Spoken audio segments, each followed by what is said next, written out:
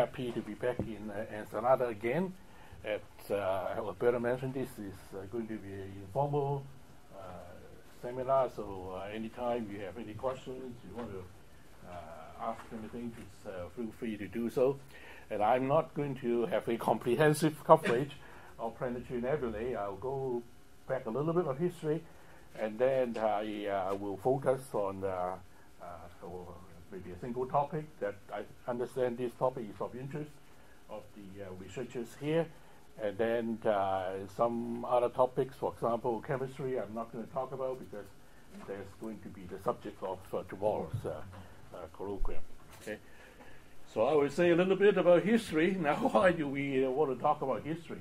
Now, first of all, planetary nebulae is a very long, very old subject going back more than 200 years.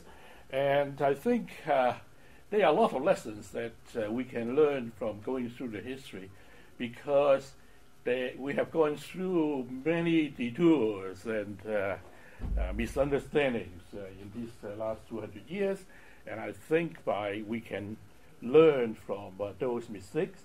And in particular, to me, it's very useful that today, when we look at our present understanding, that we may be a little bit more alert to whether we are in a similar situation of being mistaken, and also not to reinvent the wheels. I mean, some of the concepts in science which have been extremely popular in their days, we don't hear about them anymore. So science is a thing in progress, and whatever is in fashion or to be believed to be true are not necessarily valid in the future. So going back over 200 years, we have the Messier catalog, where the first 4 planetary nebulae were cataloged as extended objects, and after the invention of spectroscopy, the first object that were detected to have discrete lines is a planetary nebula. So it was demonstrated when you have a nebulous object. It is not a collection of stars, but it is truly a gaseous object. In 1922, Edwin Hubble, he found a correlation between the size of the nebula and the brightness of central star, and he proposed that the energy of the radiation of the nebula, in fact, was derived from the star, which, of course, that's what we believe now. That specifically, how this energy is transferred was done by Donald Mansell. He suggested the energy transfer is taken place by Lyman continuum. So the stars are hot, significant amount of flux are above the Lyman limit, and those photons photoionize the atomic gas, and allowing the emission lines to be emitted in the nebula. So by assuming this process, then one can look at a certain hydrogen line, say H beta, and one can infer the temperature of the central star. And those stars are much hotter than normal main sequence stars. And one of the puzzles in the early 20th century is the number of unidentified lines, and those were suggested to be some kind of a new element, like beryllium, but actually by Bowen was able to demonstrate that those are actually due to metastable states of oxygen and nitrogen and so on, and they are actually normal elements, but emitting lines that we don't see in the terrestrial laboratory. Now, also the number of objects have been increasing, and they have been cataloged either by looking for extended objects in photographic plates or through objective prism survey.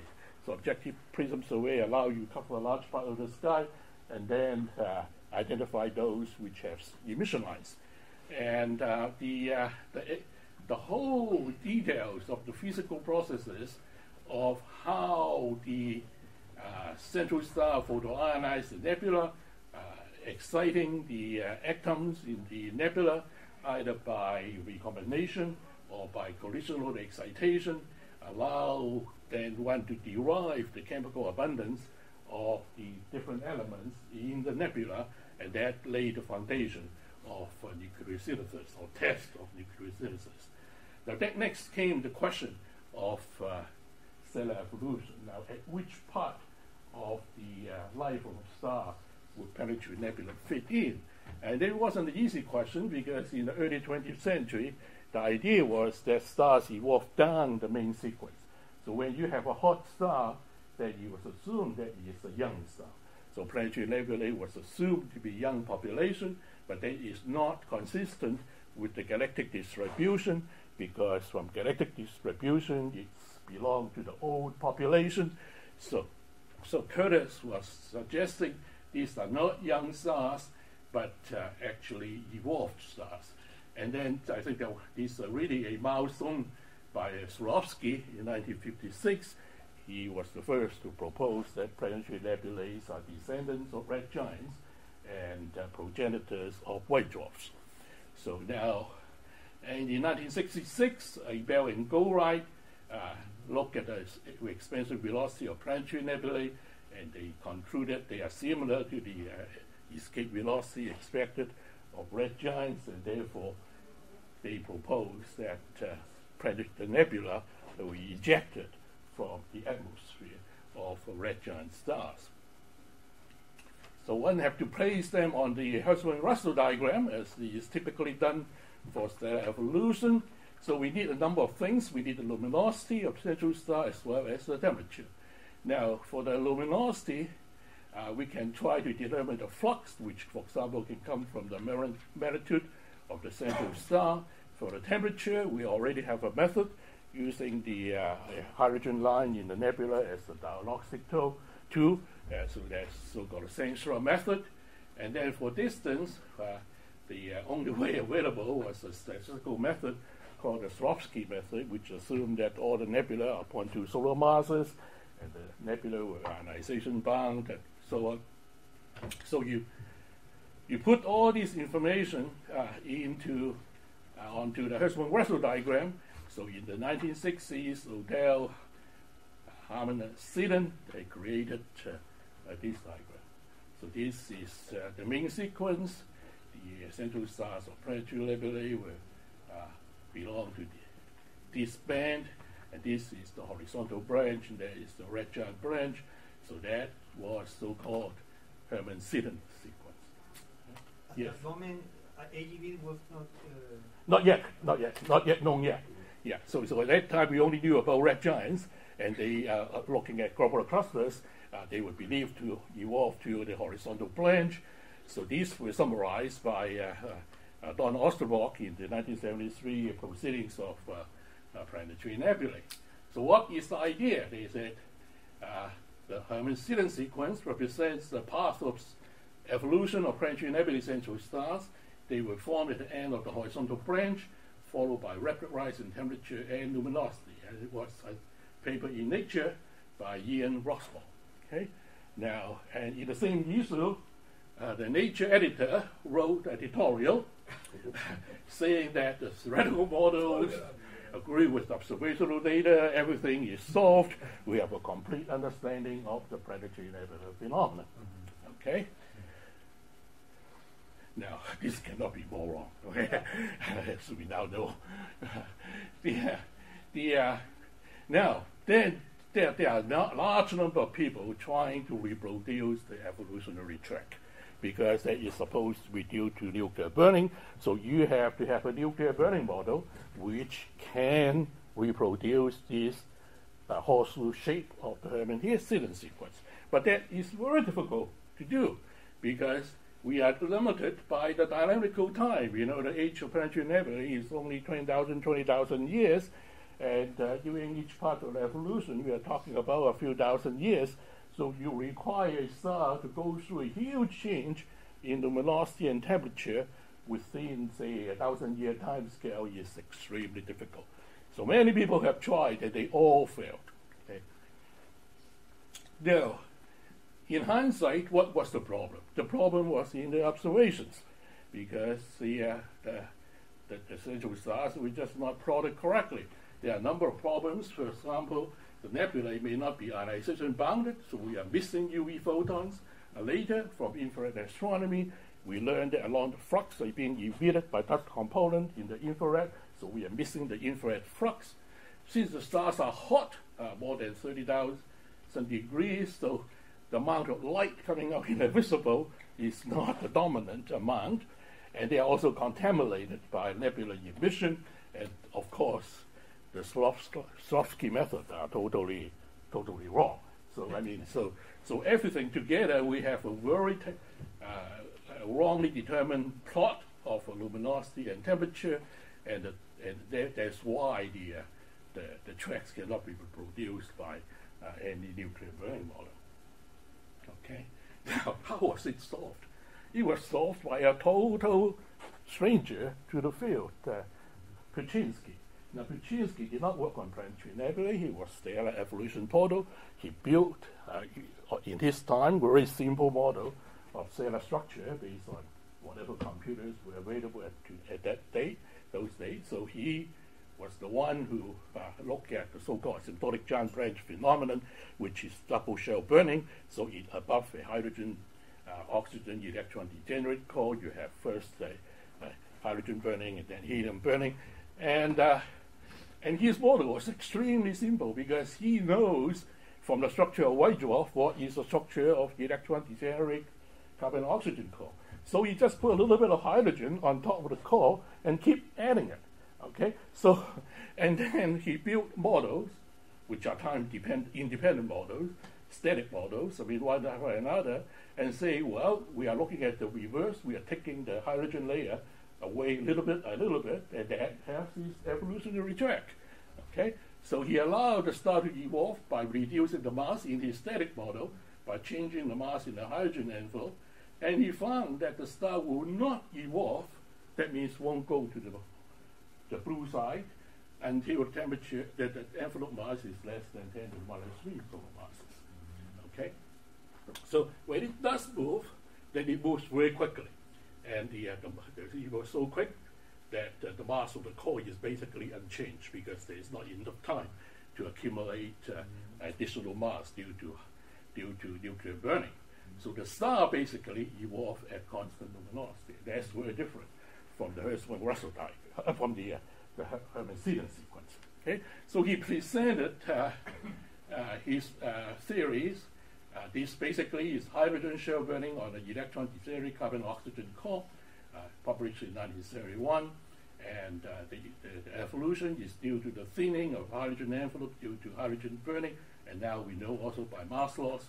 So the central star evolved constantly in luminosity, but it is very sensitive to the mass of the core. I mean, the high mass core would burn very quickly, and because he did several models.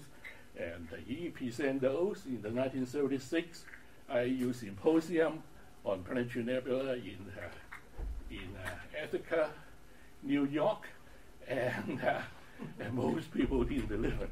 I mean, first of all, he was an outsider, and secondly, he was creating all these flat horizontal models which are contrary to what everyone believes, and also the time scales were very short. So that, but he was the one who totally changed our understanding of stellar evolution. And those models were either extended by Schumberner, even Wood, and so on. Okay. That was not the IAU Symposium here, was it? Yes, in 1976. Okay. Yeah, I was there. It was my, I mean, most of the stuff were very classical. I mean, if you look at the proceedings, there are only a couple new things, and one is Puczynski paper, and the other were a couple infrared papers. Yeah. So this is the current track with this 3 solar mass track done by Thomas Blocher. So you see the tracks are now horizontal until the hydrogen shell are completely depleted by hydrogen burning. Then the energy is provided by the contraction of the core, and that luminosity decreases onto the white dwarf branch. Now that because the planetary nebula has 2 components. One is the central star, which we discussed, and another is nebula. And nebula is expanding. So we have a good idea about the age of the nebula because we can measure the expansion velocity. So now if you have a planetary nebula, the existence will require both components. You have to have a gaseous nebula, and you have to have a central star which is bright, hot enough, and luminous enough to ionize it. So that the time of evolution is dependent on both components. So if you have a high mass central star, then the star would evolve so quickly across the HR diagram, then the lifetime of planetary nebula would be extremely short. Or if the mass is too low, then the nebula would have dissipated into the interstellar medium before photoionization, and therefore you never observe a planetary nebula. So this is a time-dependent dynamical phenomenon requiring understanding of both the evolution of central star as well as the nebula. So this is a simulation. We have the initial mass function, initial final mass relationship. Then we predict out of about 10,000 stars, that would be the distribution of the central star planetary nebulae, and you can see that they all concentrated along the about below 0.6 solar masses. So these are all based on the so-called Schumpeter model, which Why is there that hook there? This is a rate of cooling. It depends on the cooling rate and so on. And these are actually observed. Okay. So actually, there have been quite a few amount of work comparing these theoretical simulations to actual distribution of wave drops and so on. Yeah. Sorry, maybe I lost your account. These are the final star masses. Right. But the initial masses of the main sequence, what? I didn't say it here, but we assume an initial mass, final mass relationship. Mm-hmm. So basically, 8 solar mass would become 1.4 solar masses, yes, just above the second limit, and say 1 solar mass would become 0.6 solar masses.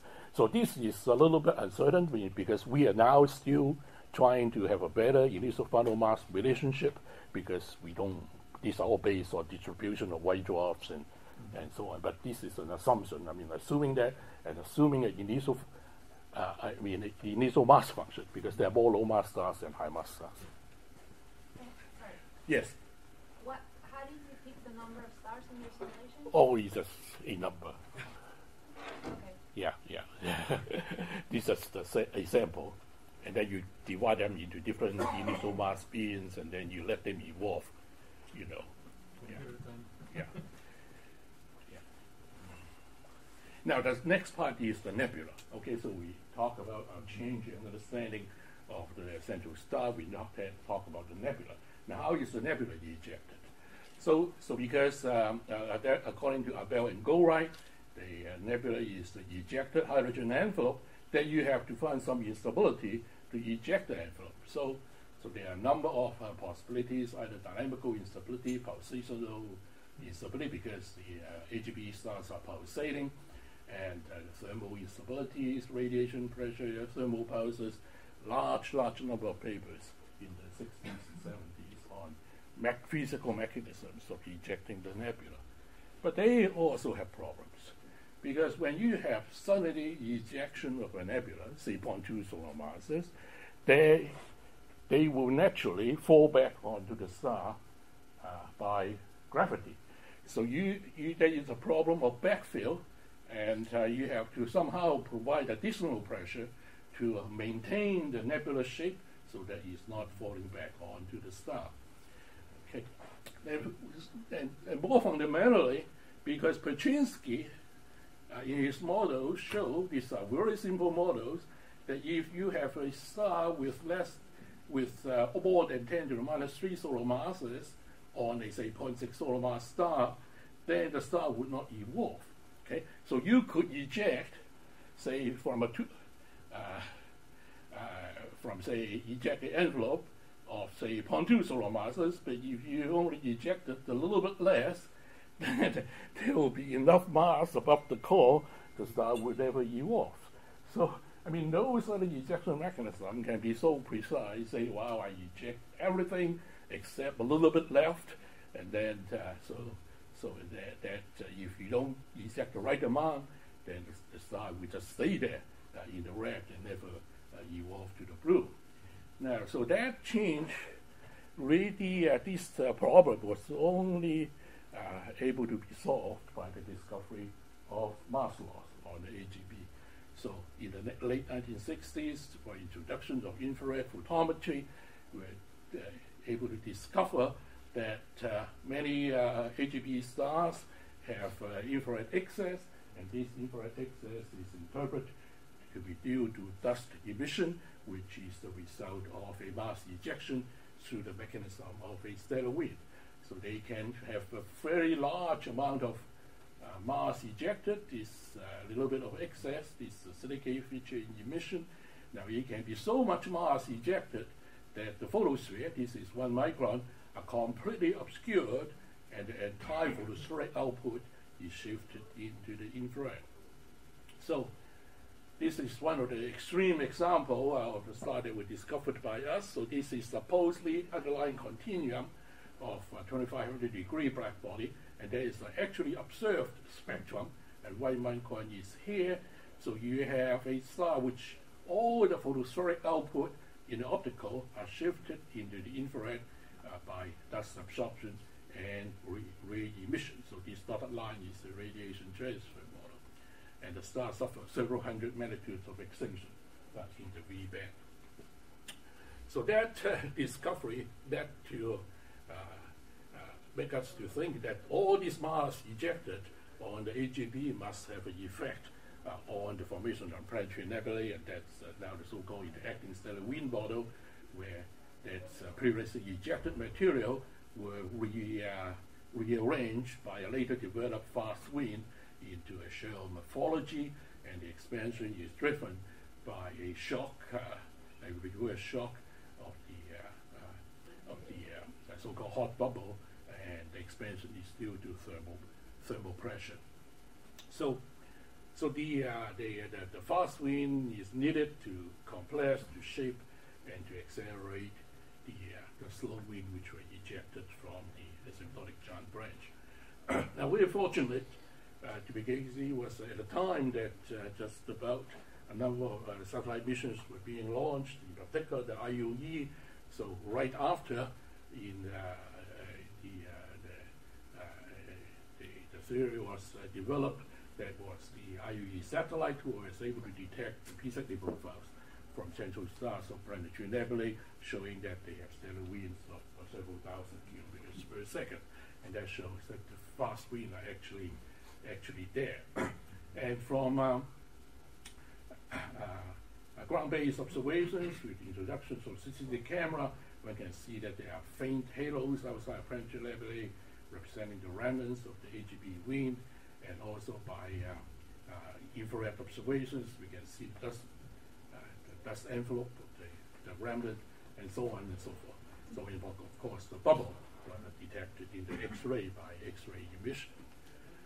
So now then we have in the 1980s we left with a system that planetary nebula is a dynamical system. We're having two components. The nebula is expanding, coupled to the central star in two ways, both by radiation through ionization, and also dynamically through the stellar winds. So we have a changing stellar temperature and luminosity, and also a changing mass loss rate, and these things together through photoionizing and also dynamical model that cause the observed expansion velocity of the planetary nebula with time and so on. So all these can be calculated. So this is so-called coupled evolution, and many papers were done in the 90s, and even expanded into two-dimensional in order to try to explain some of the morphological features of planetary nebulae. So this is a schematic. So the output of the central star, shortward of the Lyman continuum, goes into the gas component, which create the optical spectrum that we see through collisional excited lines or recombination lines. But the longer wavelength photon go into the neutral gas, which molecular and dust component, which give us molecular emission, infrared continuum reaction, and then the mechanical output that drives the circumstellar gas and dust into into a planetary nebula. So one-dimensionally, one can work this all out, and one can predict the morphological structure of the planetary nebulae, and I will show some examples later. Because even in one-dimensional, in a spherical symmetric case, you still have multiple kind of structures, and by using these kind of models, one can reproduce some of these morphological structures. Now, I'll come back a little bit on which will be relating to the upcoming next topic, is what is a planetary nebula. Now, Kwok has this observational definition, so he has to have a very strong oxygen 3 lines in order to be distinguished from, say, H2 regions. So the central star must have certain kind of property, the nebula have to have some properties, and so on. So that seems to be a perfectly good definition, except they are not unique. So there are other things that all may have similar kind of observational properties. Namely emission on galaxies, refraction nebulae, H2 regions, rate nebulae, symbiotic stars, and so on. That gets very confusing. So you have a low excitation planetary nebula where the oxygen 3 line is almost the same as the H alpha line, and you have a symbiotic star which has also emission line behavior. Now, except in this case, we know that it is symbiotic stars is because we see a mirror in the spectrum having a photospheric water band, and also we have a period due to pulsation. So we know that this is a symbiotic star, not a planetary nebula. But sometimes the cases are not so easy to distinguish. Now, almost at the same time, at another IAU symposium, Baczynski gave another equally important paper.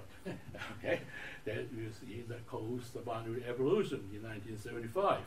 And he was talking about common envelope evolution. Now, that's very important because it provided the theoretical basis of a whole range of phenomena of cataclysmic variables. So the first example was novae. We know that novae is Lovecraft work, that novae were binary product of binary evolution, and then the work of Baczynski that followed by many people who have a more open up a systematic understanding of his cataclysmic variables, and what is a classical nova? I mean, just a white dwarf evolving backwards. Okay? Now, binary evolution, the problem is that there are many scenarios and possibilities. The mass transfer can be through Roche-Loop, can be through stellar wind, and it can be at different phases of stellar evolution. So the number of branches of common envelope evolution is huge.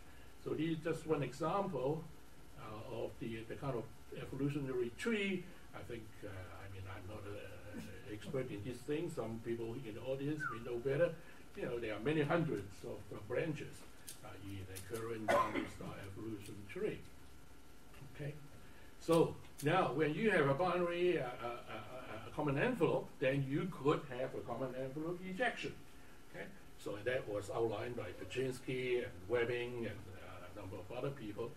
And depending on when this occur, then you will have a nebula outside of a binary central star. Okay. Now the key thing is that what happens after ejection? Will it evolve? Okay. Now if it doesn't evolve, will we call it a planetary nebula?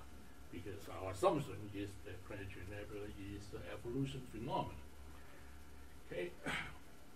So there are papers now saying that all planetary nebulae are binary systems. They are basically a common envelope phenomenon. And my question is that if that were the case, then what kind of CV is it? I mean, which branch? Yes, I've heard Ursula saying that planetary nebula need to be binaries, otherwise they wouldn't expel the envelope. I don't know why she says that. I don't understand the argument. Yeah. I mean, you have proven that that you can actually expel the envelope. Right. And something that has not been actually proven Yeah. is that you can actually eject the envelope through Right. a closed binary Yes. encounter. Right. So when she stands up in our meetings and talks about this with lots of confidence, I'm feel a bit at loss. I don't know what the argument is. Yeah. So that's what I'm trying to argue. That it's okay to say that, but you have to produce a self-consistent scenario. And first of all, you have to be precise. You have to say, well, what kind of CV is it? Because there are several hundred kinds of CV, right? You have to say, well, this kind of CV produces a planetary nebula. You have to identify on this tree which branch is it on, okay? So I mean, we evolve. I mean, we were already saying previously that you can have an ejection, but if you leave behind more than 10 to the minus 3 solar masses, then it's not evolving. Okay? So how do you control the amount of material left? Now symbiotic stars observationally are very similar to planetary nebulae. And there are many, many confusing examples in planetary nebula catalogs which later turn out to be symbiotic stars. But they have very different evolutionary status. Okay? So, and that was, again, all done by Perchinsky and Rudek in 1980.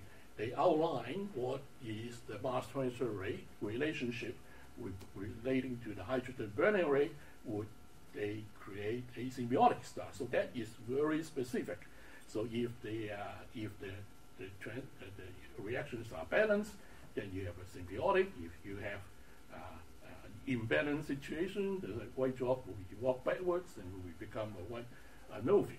Okay, so David Allen was the one. Unfortunately, he died very early.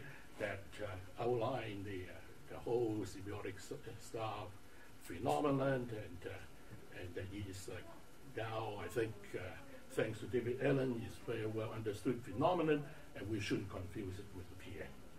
Okay, so number one thing is that we have to say, when we see an object in the sky, what is it? Okay, if it is definitely a symbiotic star, then we look at it as a symbiotic star. We should call it a planetary nebula, although it's in the planetary nebula catalog that you confuse the issue. Okay.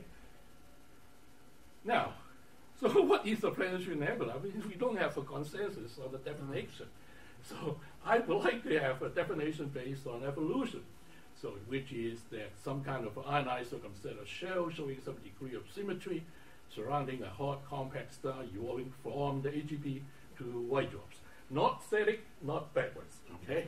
Now we know such objects must exist because we can see white dwarfs. Okay, we can see red giants. There must be a way from a red giant to go to a white dwarf. Now, before you have a CV, you first to have a white dwarf.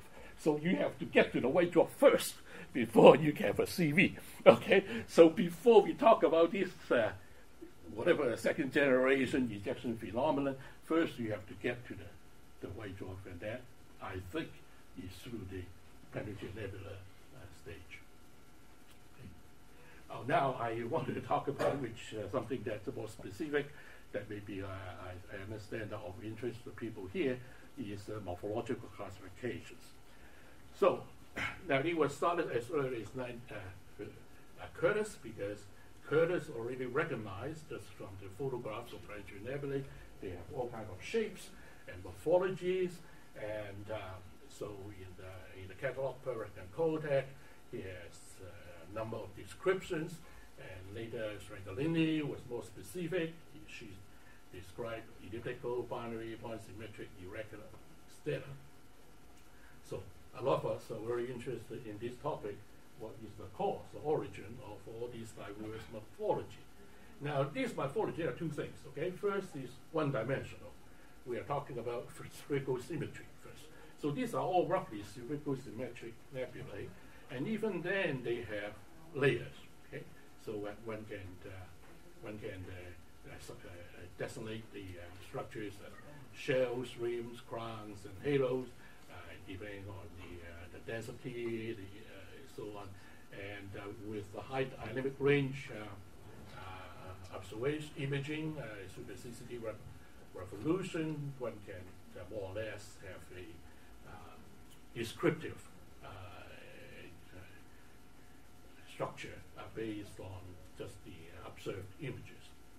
So definitely, even in one dimensions, we have a multi-component structure. So what is the origin of this structure? Okay, so they are jumping ahead a little bit. They are also more than one-dimensional cases. There are some, for example, Alberto has a role of discovering some of these things. This multipolar nebula. These are definitely not strictly symmetric. Now, when you try to classify planetary nebulae in terms of different categories, you run into several problems. One is sensitivity. Now, we will show, and it is actually well known now, when you take a deeper exposure, you see a different morphology. So how do you classify it? I mean, you should classify it according to the deepest exposure. And also depending on species, so depending on which line you are observing or which filter, then you get a different structure. And we know that there is a strong projection effect. So we classify based on what we see in the optical, but what we also know that there is neutral component. I mean, there is a lot of molecular component, and so how do we take those into consideration?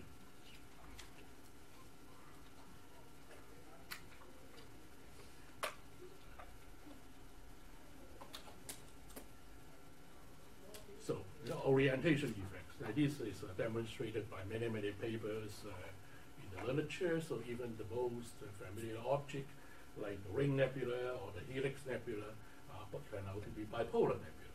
So it was known by John Bevan that the helix nebula is actually inclined in the sky by 37 degrees.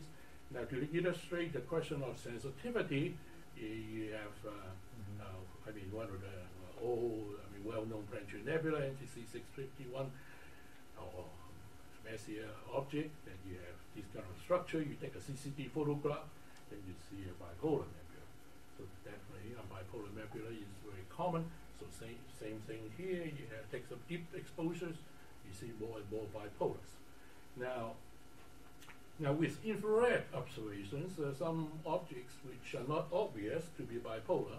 So this is a optical photograph, and then when you look at it in the infrared, it obviously has bipolar look. So this is a bipolar nebula.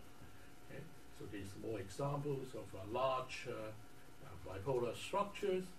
So if you, based on your classification, based on the optical, in a smaller field of view, then you necessarily get the whole story.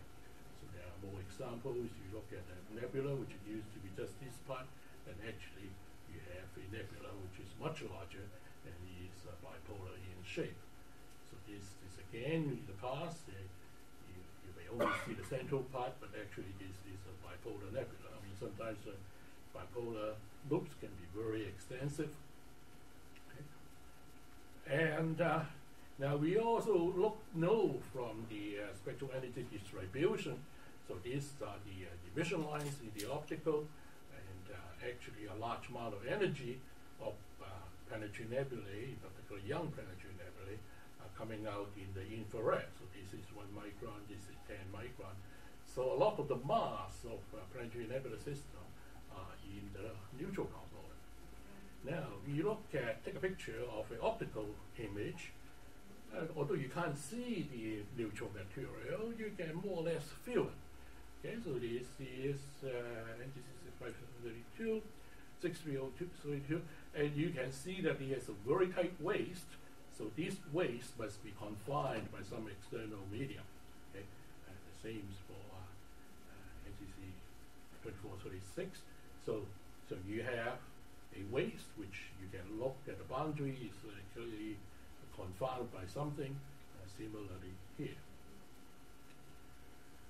So now we can go to do some infrared imaging. So you can see that the 6302, the optical image, has a different shape from the infrared image. Infrared are mostly concentrated in this part, mainly the torus. And so sometimes a nebula are very well confined, optical nebula, and then that means that there must be a cold dust in here, which we are not seeing, confining the medium. So that in the infrared, they sometimes can also trace the bipolar. Now, there are not many good examples.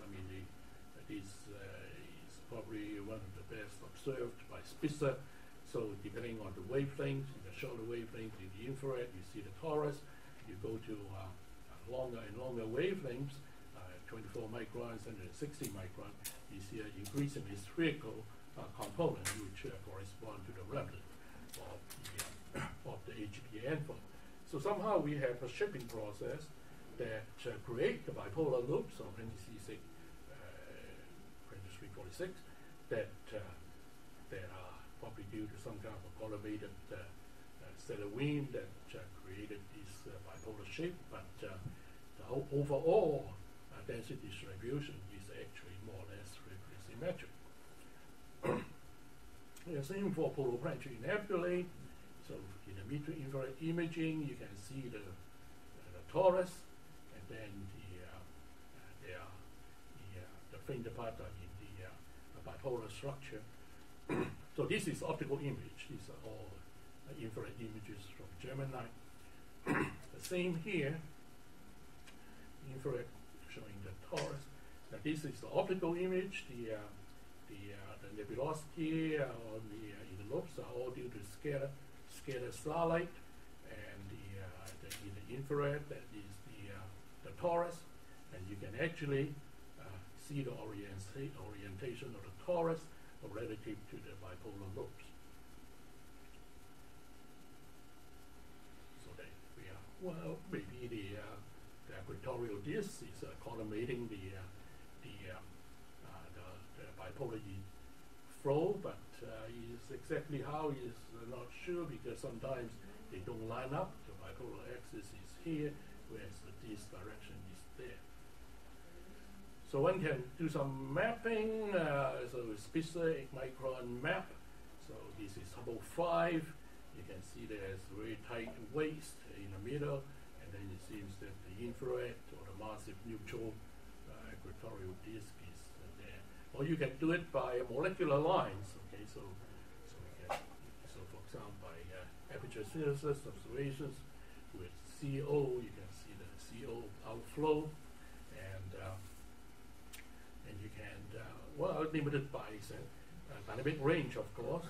So you mostly detect the torus in molecules, so you can see that there is a lot of mass in there. That is serves as a mechanism to confine the ejection along the polar directions. So these are channel maps of NTC 6302 in CO. So one could try to reconstruct the distribution of the neutral component relative to the ionized gas component. So, well, brings up the question. There are many planetary nebulae which are bipolar, including the ring and the helix and so on. Where do they come from? So, well, traditionally, we think that when we look at a planetary nebula, we look at the optical images. We are always thinking, well, that's where the mass is, but actually it's not. Okay? So, although planetary nebula are bright because of the recombination lines of hydrogen, collaterally excited lines of oxygen, sulfur, helium, and so on, are very bright, but actually they contain very little mass. Okay? The mass is only a small fraction of the total mass of planetary nebula. Most of the mass is in the unseen component. So this contains about less than 1/10 of the solar mass, but they are 10 times more in the unseen component. So this probably is bound by an unseen torus. Okay. Similar here. So what we are suggesting is that the bipolar lobes are not the result of a bipolar ejection, that they don't represent mass being ejected in those directions, but they represent cavities. So those are the parts which have the lowest density. So you have a circumstellar envelope by some mechanism, some fast wind or correlated wind. You sweep clean certain directions, you create a cavity. The cavity allows light to escape. It allows photoionization to be channeled into certain directions, and you have a bright spot, and you have a bright planetary nebula. Now, the next topic is multipolar nebula, which is a more difficult subject. It was discovered by high dynamic range imaging. Well known to the audience here is Berthold's discovery of a number of multipolar nebulae, and including NGC 2440. And he was able to show that these are multipolar nebula. So you see, although we in a short exposure we see this bipolar nebula, but you take a deeper exposure that is not really that deep, and you can see the other pairs of lobes. So multipolar nebula may be more common than we thought. And this is a quadrupolar nebula, and it has, I don't have time to talk about it, and not only they have two pairs of bipolar lobes, they have all these two-dimensional rings which are perpendicular to the lobes, and these are two-dimensional structures. And multipolar nebula is actually very common. You can see the label of the axis, pairs of bipolar axis. So a simple nebula, in the past we'll be only looking at the middle, but actually has several pairs of bipolar lobes. Okay. So how about the statistics? Now, of course, no one have any agreement on these numbers. Machado had put the number at 12% of multipolars, and Shahai say 20%, but I am sure these are just low limits, because we have gone nowhere near the getting the complete picture. Now, either we have to accept that every planetary nebula is unique, like Norm Zucker says, that you don't need to have any theory, or they are different manifestations of the same intrinsic 3D structure. So we're doing now what are the mechanisms? That's another difficult question. So because they are multipolar, you have some time-dependent and angular-dependent processes. So Berthold has this bipolar rotating episodal jets theory, and they maybe have to be ejected simultaneously or episodally. So he's complicated. Now we are only doing some simple simulations here. Okay, so let's start with a simple model, universal model. We have one model of three pairs of identical bipolar lobes. Okay, that's the common model. And then we try to produce different images based on this single model. So in the column, effect of orientation. So these nebula being looked at different angles. And in the second row, we have different sensitivities. So for example, we cut off the last 1/3 brightness. Then you can see that the apparent morphology, just by doing this simple exercise, can be quite diverse. So you would put a different classification depending on the orientation, on the sensitivity that you are seeing. In particular, some features like torus could be due to the overlapping multipolar lobes, and they could also give apparent illusions of knots and ansays and so on. So there's a 20 planetary nebulae that simulated using a single model. Okay, a single model. These are all well-known planetary nebulae. The real objects are in the second row. The top row and the simulations in the second row. So you can see that a single model can create a lot of different morphologies. So, of course, we haven't solved all the problems. But we have to look at the problem maybe from a more simplistic angle. You say that most of the mass is in the remnant AGB envelope, which got more or less spherical. And somehow, we don't know how, there are some post-HGB collimated far south flows that creates cavities. Okay? And in the polar planetary nebula stage, then we don't have any polarization, so the nebulosity are due to scattering, so the starlight escape from the lower density cavities, and they form these reflection nebulae, which appear to be bipolar. So in the planetary nebula stage, then the UV photons are escaping, and then they are easier, they are more, they are less confined in the lower density regions than is in the lobes. So they photoionize the lobes, they illuminate the lobes, and they keep apparent of photoplanetary nebula. The Mars is not in there. Okay, most of the Mars are not in the bright regions. So optical morphology of planetary nebula is not defined by regions of matter ejection, but defined by illumination. So those are we are seeing the cavities and the holes, which are low enough density, where the UV photon can penetrate, and therefore they will illuminate. So what we are seeing are just illumination effects, and not ejection effects. Okay, well, planetary nebulae, these are all scatter lights. Now, I think the answer have to come from multi-wavelength observations. So we know that a lot of the energy are coming out in the dust component, and also we have ability now to map with high angular resolution, millimeter and sub-millimeter waves. So we hope that by mapping the infrared distribution, hopefully at longer and longer wavelengths with higher and higher resolution, that we're able to compare the structure of the dust component to that of the ionized component, and also by aperture synthesis, using techniques like ALMA, for example, we could map out the molecular structure comparison to the optical structure.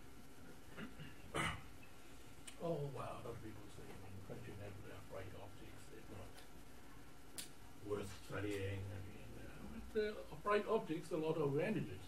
We cannot do many of the things I'm talking about for faint optics. I mean, only for bright optics. I mean, for molecular mapping, I mean, right, I mean, only planetary nebulae are bright enough to map with any degree of comprehensive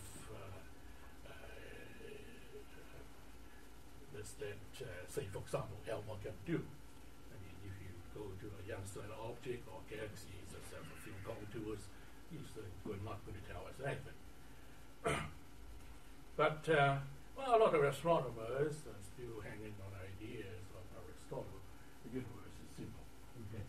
But we are unfortunately face the reality of a planetary nebula, which is very complex and dirty. Now, I'm going to talk about the dirtiness tomorrow, but these are complex. I mean, complex, and you need to be bright to be able to decipher what this complexity means. Okay? So we have done some conclusions from the morphological components.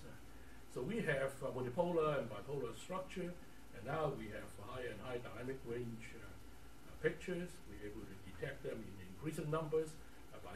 By no means we have exhausted the discovery, and we can also discover bipolars by wide field infrared imaging, and the 3D structures can only be determined by proper modeling. For example, by what Wolfgang Steffen do by shape. And then we have to determine the structure of the dust component, the torus, the lobes, and the halos by infrared mapping. And we have to take into account not only the visible components, but also the neutral components. So although we are all biased by the optical images, but they are not a map of mass distribution, and that's for sure. They are maps of non-mass distribution because they are maps of cavities of low density. So, well, I mean, in the last 200 years, our understanding of planetary nebulae has undergone a lot of changes. So, and it began with just a group of nebulous objects, and then in the early 20th century it was useful because they were used as the diagnostics of atomic physics. So a lot of the atomic lines of atomic theory were able to apply to nebular conditions because of observation of planetary nebulae. Although Swarovski was outlining the general evolution, but actually the definite details of quantitative evolution only known in the 1970s. And that was applied to many other fields, from AGNs to ultraviolet nebula, young objects, and so on. And by the HSD had done a lot of good because they have very high dynamic range. And we have thousands of atomic lines, hundreds of molecular lines, and a large number of unidentified solid state features, which I'll talk about tomorrow. So we believe they are now factories of complex organics, and we can still use the atomic lines to trace the steps of nucleosynthesis, because many of the say, for example, the slow process, neutron capture, they happen on the AGB. You can use the elemental distributions to trace the chemical evolution of galaxies, also the star formation history, and now you can use planetary nebulae to trace the distribution of dark matter in the crustal regions, the ionic mass, and I will talk a little bit about it on the problem of origin of light because of the organics problem. There, well, in spite of 200 years, I think there are still lots of things that can be done. We get high angular resolution mapping of the ionized molecular and dust components. And certainly, these two parts have not yet been done. And we need the better time sequence of the organic synthesis, which I will talk about more, and a number of mechanisms for the changing stellar winds, both in time and in directions, are not yet understood theoretically. So,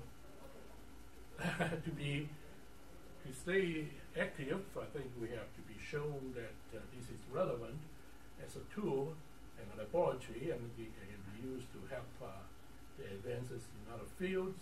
We have to be able to make use of new facilities, large optical, infrared, with telescopes. We have to keep convincing ourselves that not everything has been solved, and there are intrinsic merits to try to understand these unsolved problems. We have to remember that after 200 years, actually, our so-called modern understanding did not happen until 1970.